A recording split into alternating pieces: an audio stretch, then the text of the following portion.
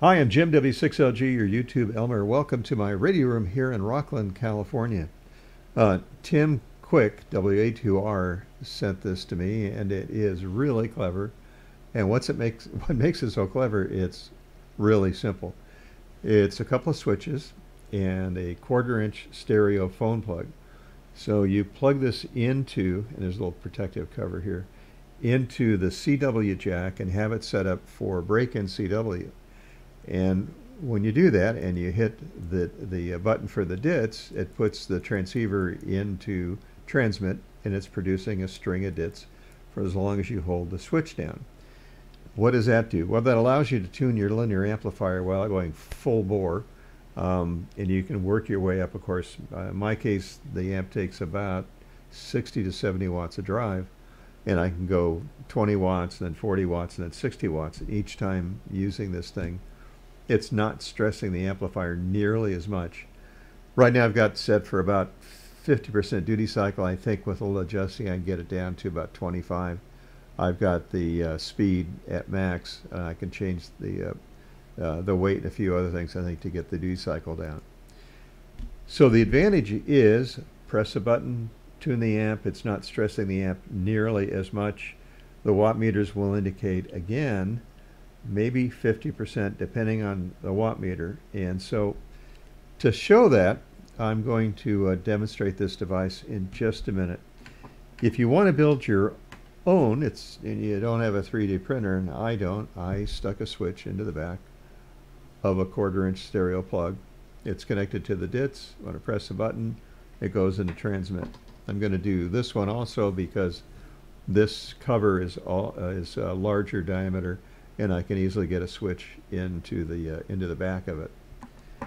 So let's look at the video I shot where I test this thing out and see what you think. If you want the instructions for the 3D printer, let me know and I'll get it from Tim. So let's take a look at the video I shot a couple of days ago. Okay, I'm going to plug into the CW jack on the front of a Yaesu transceiver. The two buttons again, one is for dits, the other is for DAWs. The DAWs are about 3 times longer than the dits, and I'm going to use the dit side of it to pulse the watt meter. So from here it's going to go into a small amplifier, KPA 500, set for about 200 watts output, and we're going to see what it shows on a Drake watt meter that's built into the Drake MN2000. The Drake watt meters are heavily damped, that is to say they're slow. I'm going to tune out the little bit of SWR that there is. And that's pretty close. So I've got about a 1-to-1 SWR. Put the switch into the 200 watt position, and I'm going to key the transmitter first for 200 watts. I'll have to dial down the drive just a bit, otherwise I'm going to bend that needle. I don't want to do that. So there's 190 and 205 or so watts. So put it into the dit position, and it's showing about 52 watts maybe. And so that would be out of about a ratio of 4-to-1, and I'll confirm that with an LP100 watt meter that's peak reading. It's very accurate. So let's do that now, and that's close enough, 204 watts. So the ratio is almost exactly 4-to-1 with a heavily damped Drake watt meter. And now I'm going to do the same thing with a Bird watt meter, which is not as heavily damped. It moves much faster than the Drake.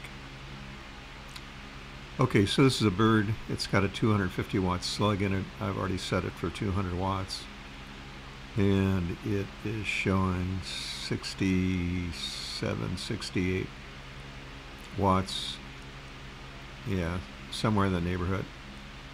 So its ratio is about 3-to-1, And just to confirm that, that's a peak reading watt meter on the amplifier, and it's showing 200 watts or so. Maybe, yeah, about 200 watts. So the ratio at that particular meter is about 3 to 1. So there you have it. You can do peak reading or a regular watt meter and get a good idea of the